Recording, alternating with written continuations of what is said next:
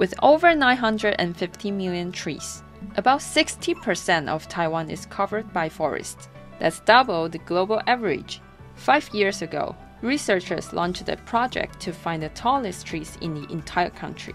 经过我们这几年来的探勘，就是有发现，就是目前我们可以说啦，就是全东亚最高的树应该都在台湾，就是至少以量来讲，对，都在台湾。然后会有3-4个树种。那目前最高的，我们爬过最高超过7棵的超过70公尺的树都是台湾山。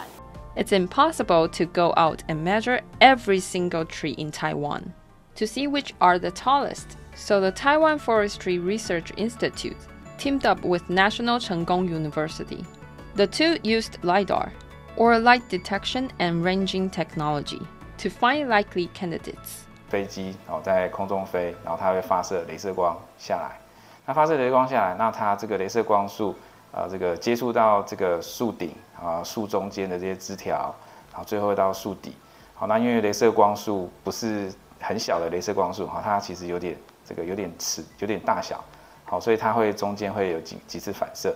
那这些反射的点就是会变成3D 的这个点云，3维的点。好，那我们就可以用这样子组成一个完整的资料哈。The time it takes for the laser to reflect off different parts of the tree can be measured. The greater the difference between the treetop reflection and the root reflection, the taller the tree. This technique helped narrow the field down to 941 trees that are over 65 meters tall. But still, this data can be misinterpreted. For the most accurate readings, researchers need to climb a tree and measure it in person. 目前我们爬过最高是82嘛，就是我要找最高的一定是要比它高啊，或是在光达里面资料跟它差不多呢。That 82-meter tall tree is the tallest the team has found so far, known as the Kalang giant tree. It's located in the mountains of Nantou in central Taiwan. Finding the next tallest tree will take a lot of effort and a lot of equipment. 这你穿上登山鞋上嘛，你就踩啊，踩了以后你就把这个推上去，对，就有点像毛毛虫那样上升。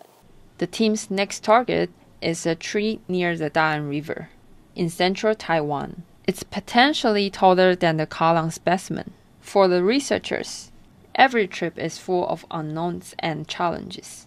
But helping people better understand Taiwan's natural environment makes it all worthwhile. Howard Chang and Irene Wu for TaiwanPlus.